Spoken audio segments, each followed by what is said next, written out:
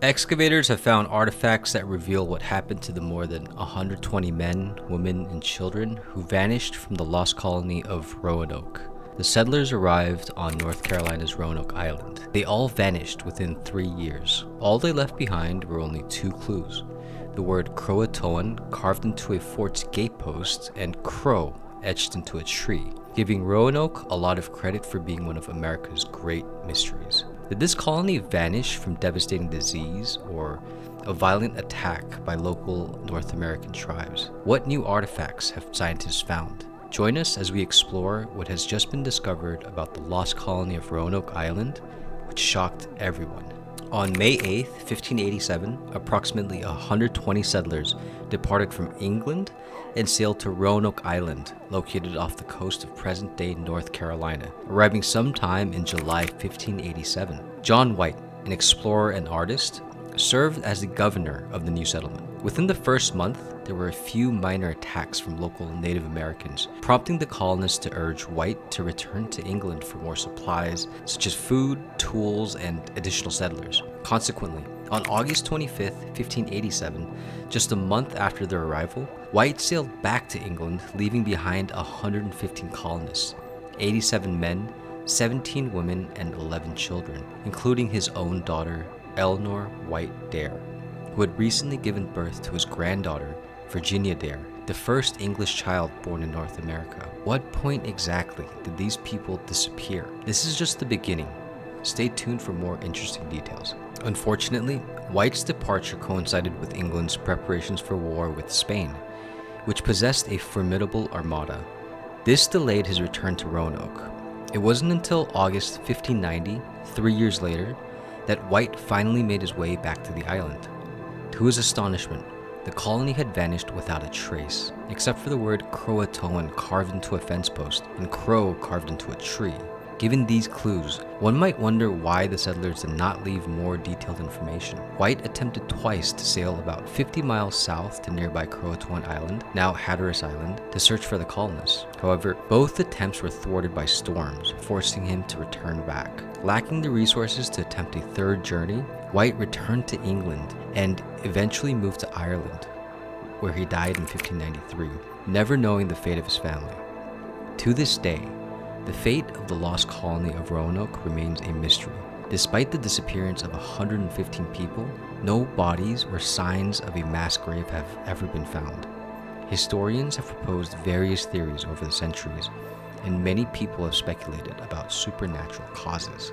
Archaeologists have uncovered possible evidence of the lost colony of Roanoke, North Carolina, in the form of 2 European pottery pieces near a site where the colonists settled in the 1580s. According to the Virginian pilot, the researchers believe the pottery fragments may belong to a medicine jar of Thomas Harriot, an important member of one of the expeditions, or another colonist.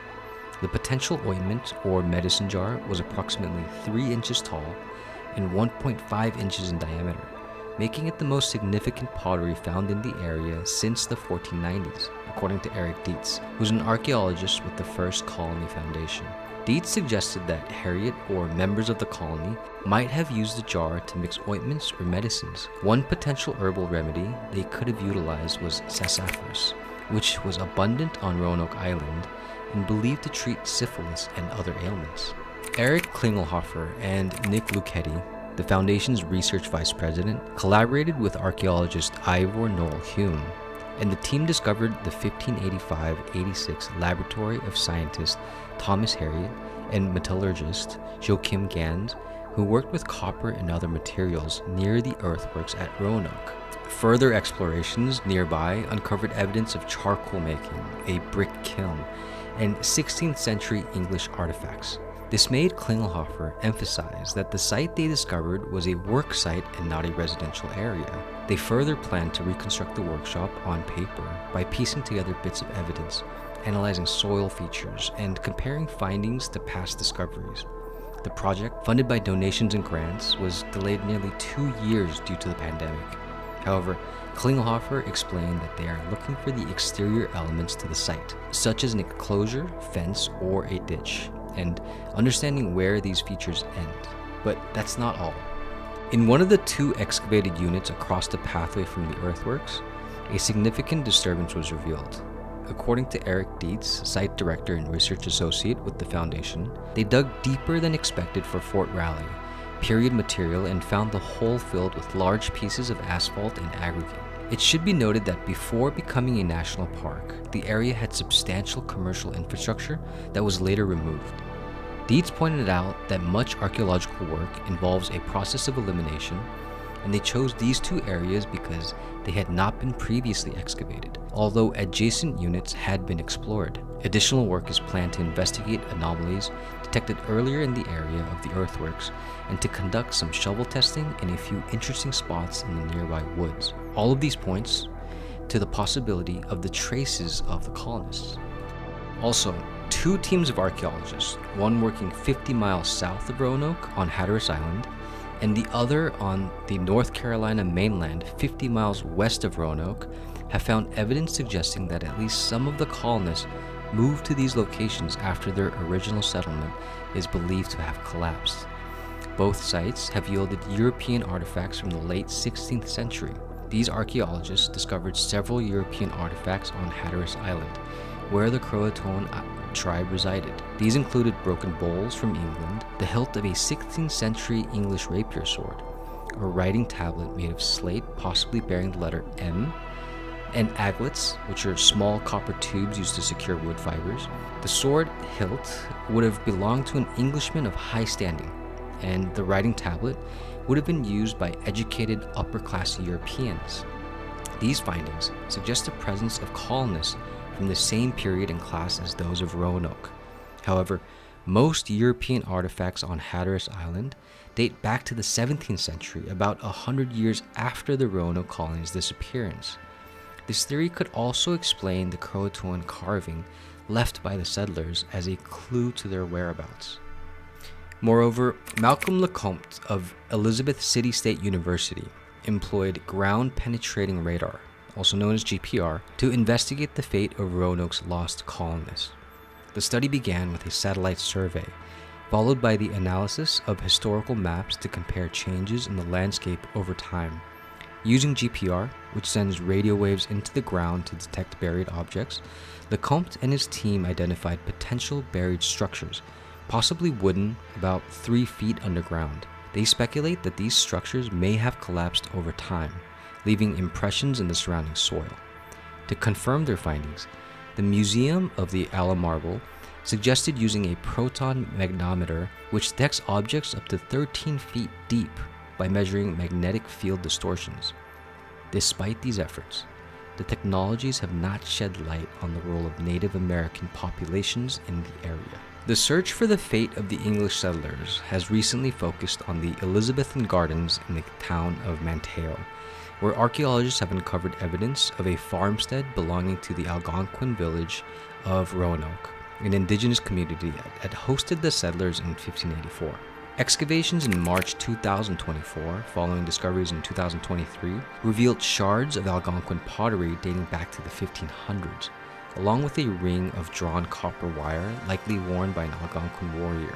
Archaeologists believe the ring was brought to North America by the English settlers and traded to the indigenous people, who considered copper spiritually significant.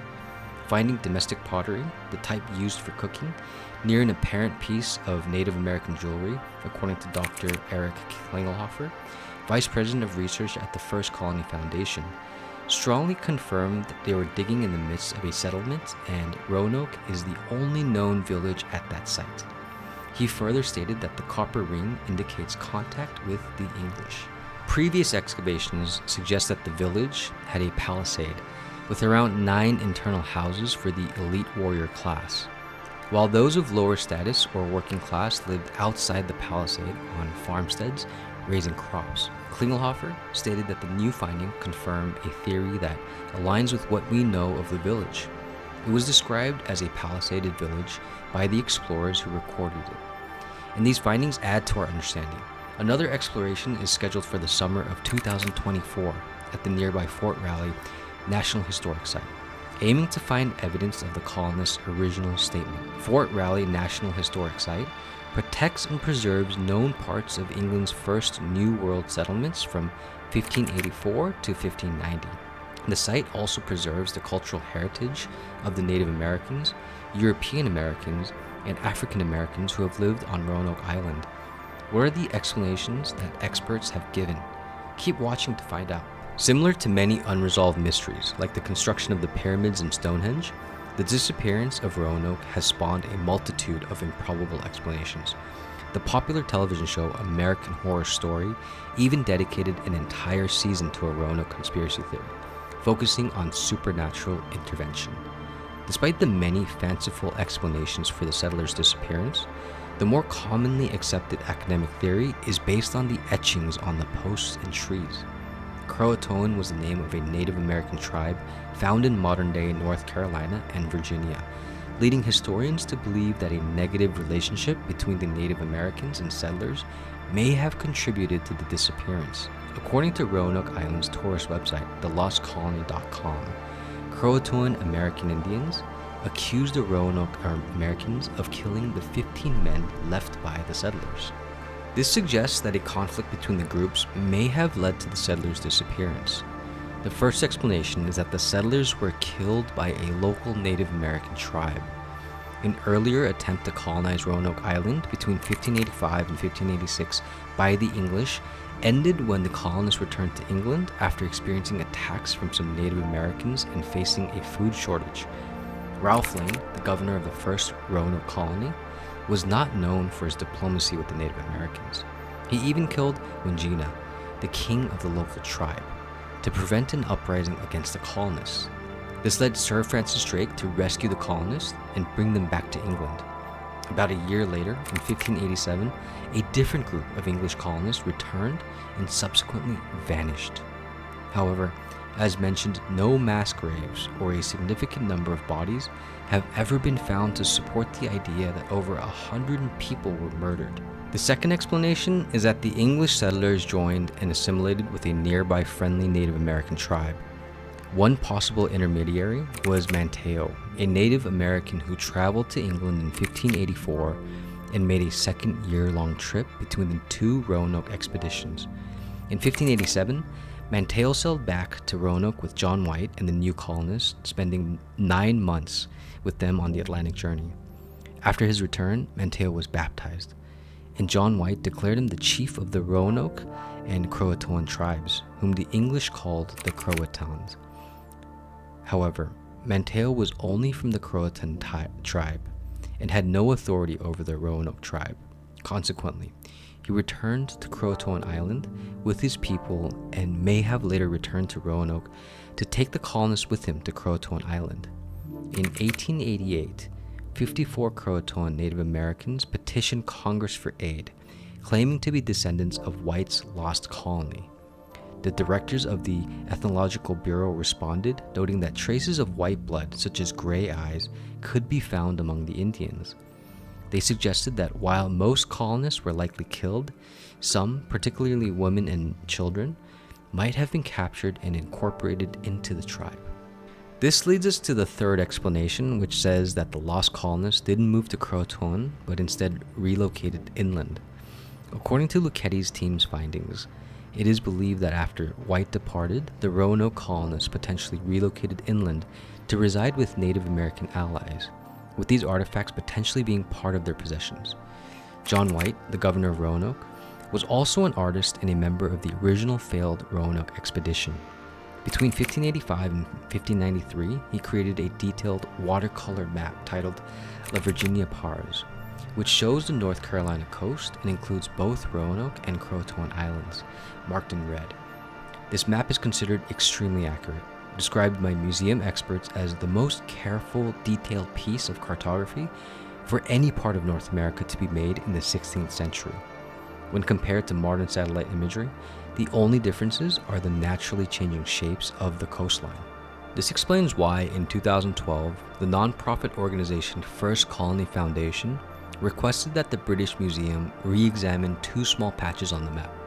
Using patches to cover mistakes or damage was a common technique in 16th century map making, as maps took considerable time and effort to create, making it impractical to start over. Using X-ray spectroscopy, infrared light and other imaging techniques, the British Museum determined that one patch covered a four-pointed star outlined in blue and filled in with red. According to the British Museum's report, while the detailed interpretation of this symbol is beyond the scope of the study and is best left to experts in the field, it seems certain to represent a fort or fortification. This suggests that the star may indicate the location of a fort inland from Roanoke Island on the western side of Albemarle Sound, where the colonists could have resettled. But it gets even more mysterious. Adding to the mystery, closer examination revealed faint markings of this potential fort atop the patch. According to the British Museum's report, these markings have faded over time. However, the report also suggests a more romantic possibility. The lines might have been made with invisible ink, which could be revealed by applying heat, as demonstrated in the film National Treasure.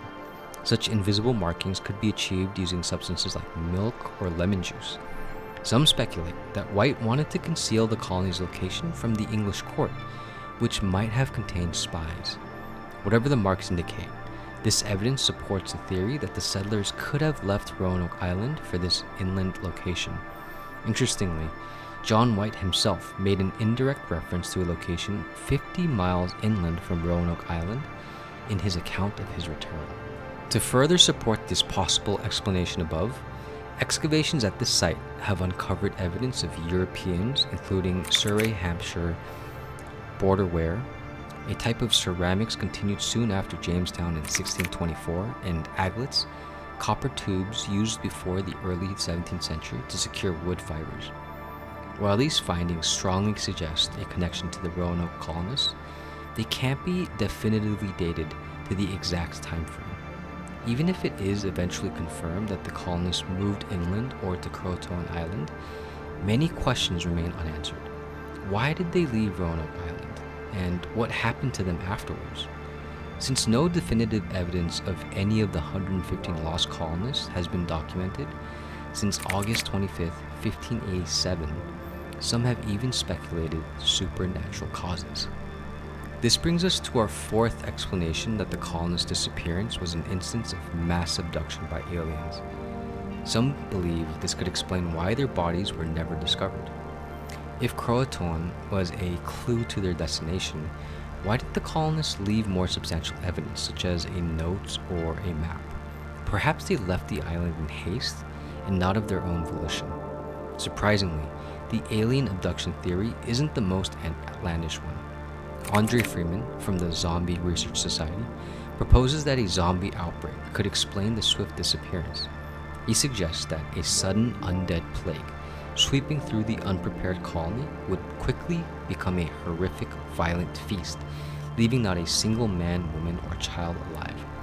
Since Roanoke was an island, it could have contained the infection within its shoreline.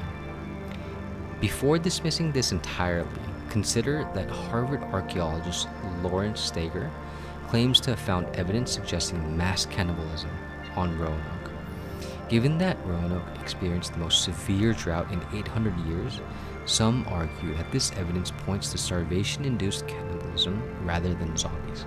Today, Roanoke Island, located in Dare County off the coast of North Carolina, USA, sits south of Albemarle Sound between the Outer Banks and the mainland.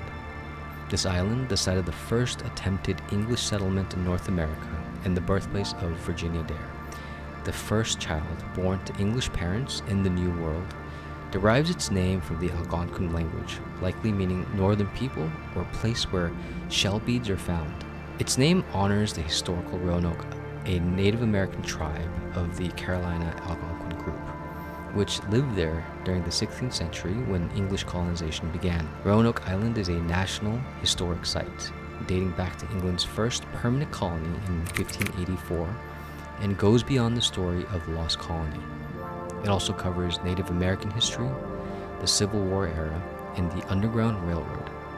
Admission is free, and facilities include restrooms, a small museum with 16th century artifacts, a theater showing an engaging orientation film, and restored Fort Raleigh foundations. In the end, the mystery of Roanoke continues to baffle. Did the colonists simply relocate, perhaps joining a neighboring tribe? Were they killed, due to tensions with the locals? Drop your thoughts in the comment section. Don't forget to drop a like and subscribe to our channel for more interesting content. Click the next video on your screen to enjoy another interesting content.